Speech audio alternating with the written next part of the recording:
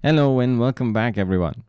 In this video, we're going to learn how a business uses the PESTEL analysis within the strategic management process and specifically at the strategic analysis stage. Now, PESTEL, similar to SWOT, as you can clearly see, is an acronym, and each of these letters stand for something in particular. I'm going to give you a hint. PESTEL analysis is actually a review of all the external factors influencing business decisions. External factors influencing business decisions. Rings a bell, I hope? All the videos that you've seen in the first chapter, all 37 of them, was a discussion of all the external factors influencing business decisions. So really, this concept of PESTEL simply combines all the things that you've already learned in the first chapter. What did we learn? We learned about the political changes in the external environment. We learned about the economic, social, technological, environmental, and legal changes that are constantly taking place all around the business within the dynamic external environment. And we know that whenever these changes are changing the space of the business that it operates in, so meaning that there's going to be either a positive and negative impact because of the new way of doing business in that industry, the business will have to adapt and take actions quickly to make the most of this situation. So PESTEL analysis gives you an insight into what's really happening all around the business in that dynamic external environment.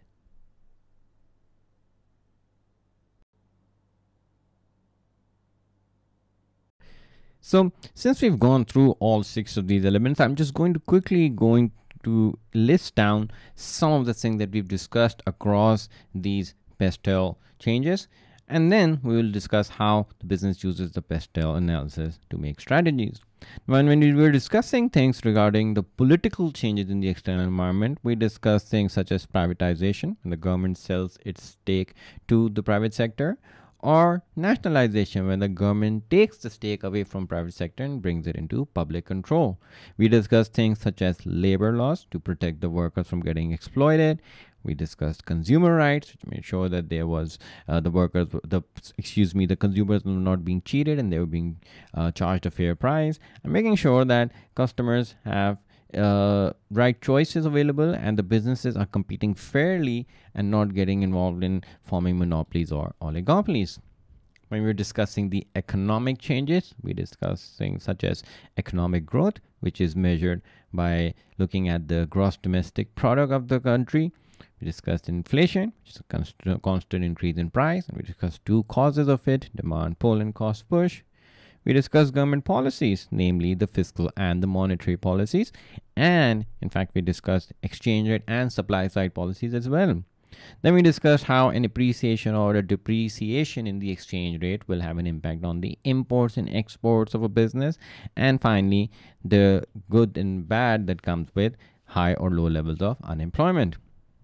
On the social front, we discuss the responsibilities that the business has towards the society and the way it fulfills them through means such as corporate social responsibility, so taking some money out of your profit and investing in social welfare programs, looking at the population changes to be able to change your own products to fit the needs of different people of different age groups, how income levels and changes in them have an impact on the revenue of a business, the process of urbanization, where more and more people are moving away from the rural areas and moving to urban areas and bigger cities for better lifestyles and better jobs. And finally, just making sure that constant market research is available on the way the different demographics are being formed in the country. So age groups, income levels, gender, all those answers business would like to be able to make the right products for the right consumers.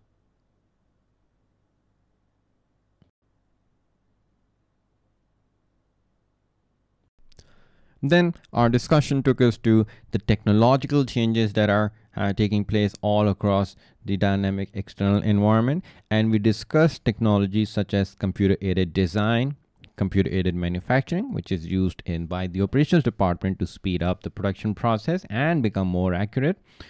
Also, to manage the operations better, companies have also started using the enterprise resource planning software more, and we will discuss this more later on in operations of A2, so do not worry.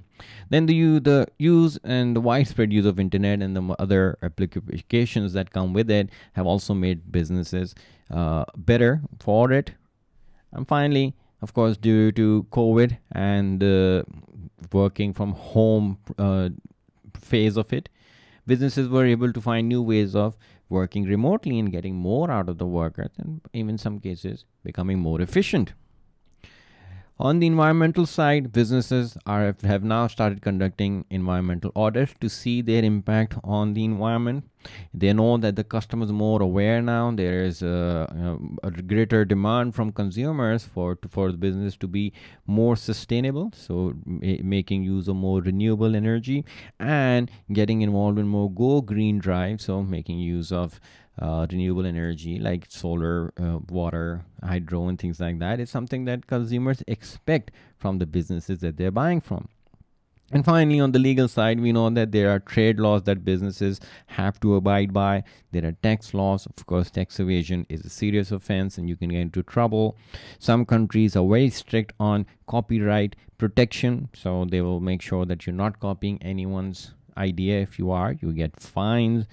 All countries, regardless of wherever you're working, you will need to disclose your financial information, and that's a legal requirement. And in some countries, all products must carry their nutritional information on them.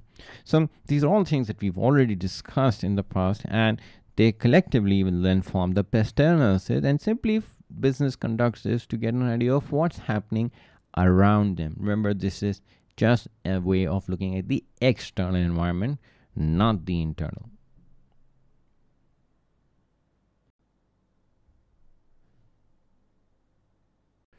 So if you really think about the PESTEL analysis, it's half of the SWOT analysis.